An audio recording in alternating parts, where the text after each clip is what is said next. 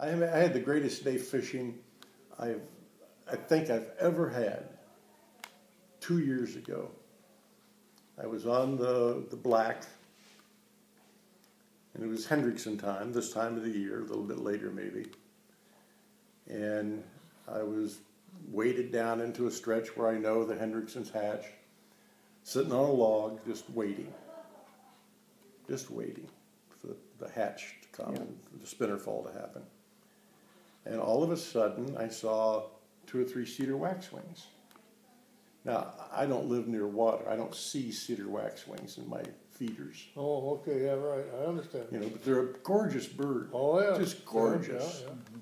And pretty soon, I mean, I see that they're feeding on the insects. The spinner fall is starting to happen.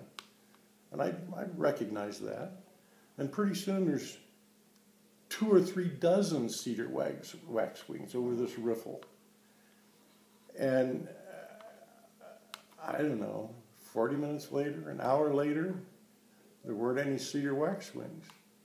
And I realized the spinner fall's over. See, how many people would make that association? You know?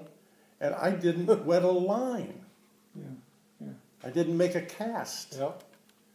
But it was one of the most enjoyable, wonderful, memorable fishing experiences I've ever had. You know that I've had them light right on the end of the rod and, Really? and work from there. And you just sit there. You don't move the rod because you're enjoying what you're seeing. Oh, yeah. When they sit on your rod, what are they doing?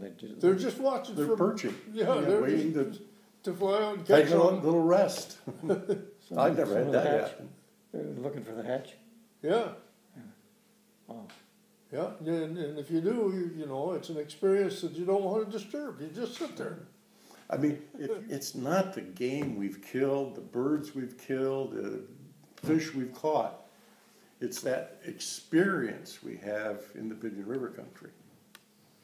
Yeah. It's watching a sunset. One of the most memorable bird hunts I ever had. It was on a hillside. It was one of those days in late September where the aspen were golden yellow, and the sun was coming down, and my dog and I had a good morning hunt. We took a lunch break, and I laid down, and my dog curled up beside me and took a nap, and I woke up to this glorious vista of treetops, of golden aspen, my dog beside me. I mean, geez, just glorious.